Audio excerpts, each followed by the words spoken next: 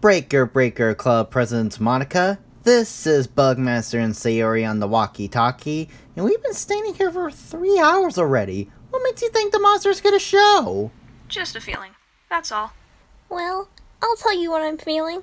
I'm feeling hot and sweaty for being in the Snorky the elephant costume all day. Yeah, same with the Bingo the gorilla costume. It's very uncomfortable in here. Well, we do have to get those costumes to wardrobe later. So, just don't sweat too much. Yeah. Also, don't even pee in them either. Those costumes are very expensive. Uh-oh. Okay, here's my plan. When the monster shows up, he'll see Bugmaster and Sayori dressed as two of the banana splits. If you ever watch one of their shows, and if you know anyone that knows the characters, they'll have no choice but to chase them.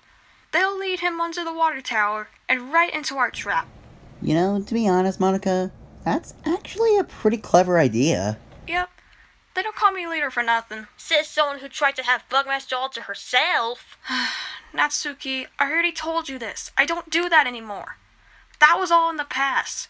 Things are different now. I changed my ways. Sayori has Bugmaster now. I should know better than to get in the way of someone else's love life. At least he's given me another chance. Yeah, true. Well, at least you're doing your best. Hey, Bugmaster, look! That must be him! Alright, good eye.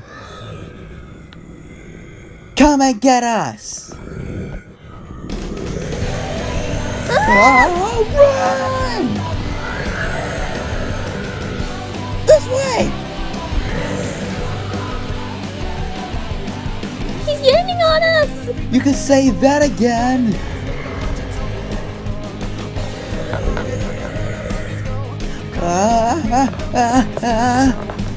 Over here!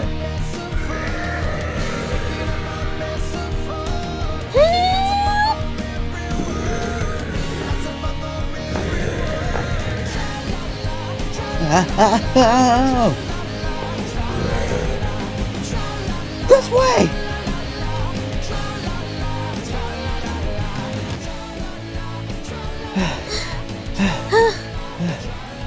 Yo, buddy! We're under here. Okay, hold it right there. Now!